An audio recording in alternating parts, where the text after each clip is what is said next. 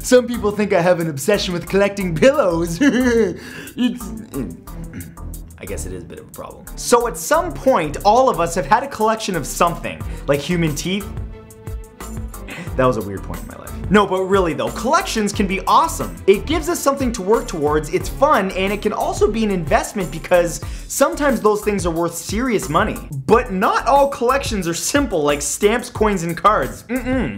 No, some are rather unsettling. So of course, today I've assembled a list of some of the strangest collections out there, and I assure you these really do exist. So get ready because here they are. 10 disturbing collections people actually have. Number 1 is a two-headed animal collection. Todd Ray from Venice Beach, California has a personal zoo of 22 bizarre creatures, all of which have 2 heads. He even has a turtle with 3 heads, for which of course he gave each head a name: Myrtle, Squirtle, and Thurtle. Todd, who is also a Grammy award-winning producer, has spent over $150,000 to grow his collection, which includes multiple breeds of snakes, tortoises, 2 bearded dragons, and even a goat. Not one to keep his collection to himself, he joined the Venice Beach Freak Show where the whole world gets to view these living oddities. Just be careful if you go there not to feed the goat because I heard that the left head has a biting problem.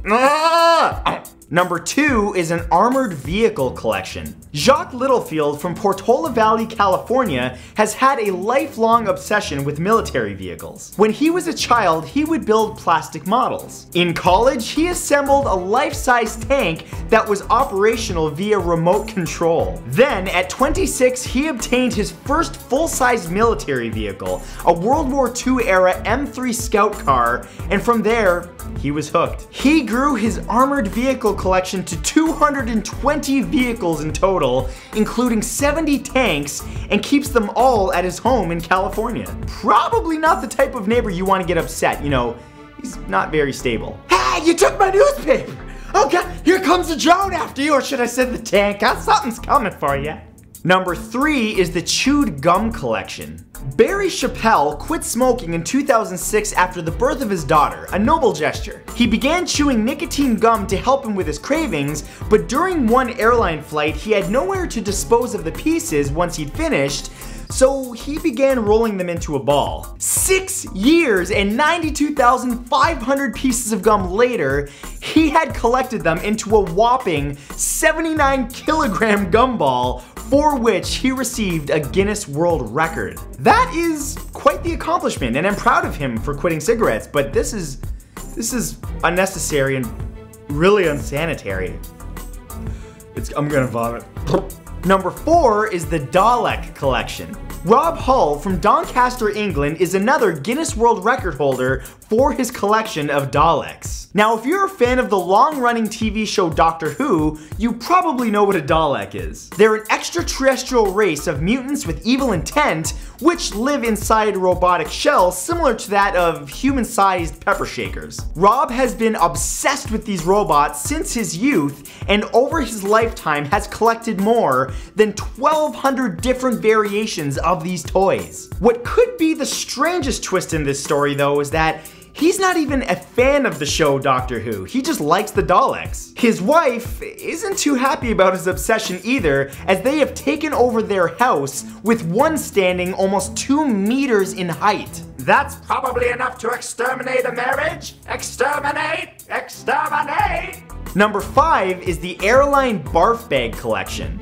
Dutch collector Nick Vermeulen has over 6,290 airsick bags from over 1,191 different airlines and almost 200 countries. He's been collecting them since the 1970s after him and a friend made a bet to see who could accumulate the most of any one item to set a world record. Nick and his family embark on multiple international flights each year, harvesting sick bags along the way. Even his friends aid Nick by bringing him the most unusual barf bag specimens that they come across in their travels. But his favorite bag is an air sickness bag from the NASA Space Shuttle Columbia, which spent 16 days in outer space. Space Barf, the final frontier. Number 6 is a foot fetish photo collection. Doug Gaines from Cleveland, Ohio knows what he likes, and he likes it a lot.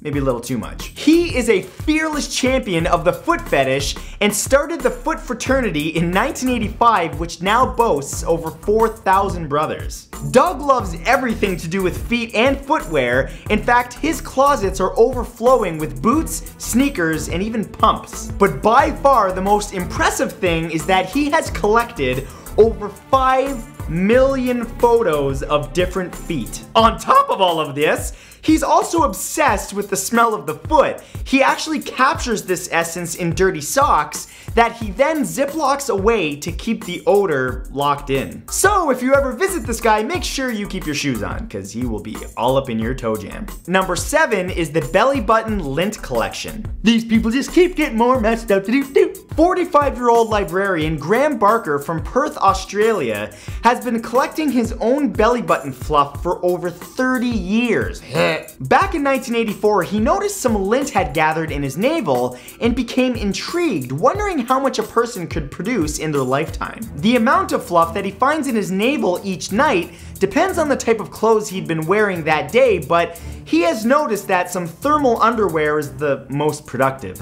Each night, he takes whatever he could find lodged in his belly button and stores it in a clay jar, and he's close to completing his 4th, for which he has earned himself a spot in the Guinness World Record books. Mostly because he's the only guy holding onto this stuff. I'm done. Number 8 is the celebrity hair collection. John Resnikoff from Fairfield, Connecticut is the owner of the world's most expansive collection of famous and historical figures' locks of hair. Don't worry, he didn't collect them by running around Hollywood with a pair of scissors. Some of his most prized pieces include Abraham Lincoln, Edgar Allan Poe, Albert Einstein, John F. Kennedy, George Washington, Napoleon, and even Marilyn Monroe. Okay, yes, this one is clearly very creepy, but when they figure out cloning, he's sitting on a gold mine. Think about it. Number 9 is a penis collection. Dicks! Sigurdur Hjartarson, a former teacher from Iceland, has a strange hobby of collecting penises from different types of species. He opened a museum to showcase his collection in 1997, showcasing almost 300 penises. It includes, prepare yourself for this, 17 different types of whale, 1 specimen taken from a rogue polar bear, 36 specimens belonging to 7 different types of seal and walrus, and 115 specimens originating from 26 different types of land mammals. Oh, and if you're curious if there have ever been any human donors, you bet there have, 4 to be exact. Oh man. And number 10, the Love Doll collection. 60-year-old Bob Gibbons and his wife Lizzie have a collection of 240 different types of love dolls that can be found all over their quaint home in rural England. Bob acquired his first silicone doll, Beverly, in 2007 for $4,000. This purchase sparked a newfound obsession for him, for which he went out and acquired everything from cheap blow-up dolls to realistic silicone ones that move and talk. All in all, Bob and Lizzie estimate that they've spent around, I need to brace myself for this, $160,000. Bob says that he's never used one of his girls in a sexual manner. That's even weirder. He does admit that he finds most of them attractive, but considers them members of his family. Okay, list done. The weirdness is off the charts. Goodbye. And that, my friends, was the 10 weirdest, most disturbing collections that people actually have. What the hell is wrong with people? But seriously, thank you guys so much for watching. Remember to click that red subscribe button to be notified of future videos on my channel. On the right, you'll find an annotation to my last video, as well as an annotation to my second channel, where I make daily vlogs and much more. You'll also find an annotation to my merch store where you can pick up shirts, hoodies, wristbands, whatever else you want. Lots of cool stuff in there. And of course, for all of you watching on your phone or tablet, all of the links I just mentioned will be in the description below. I love you guys, and I will see you next video with hopefully a little bit less mentally disturbing content. Peace.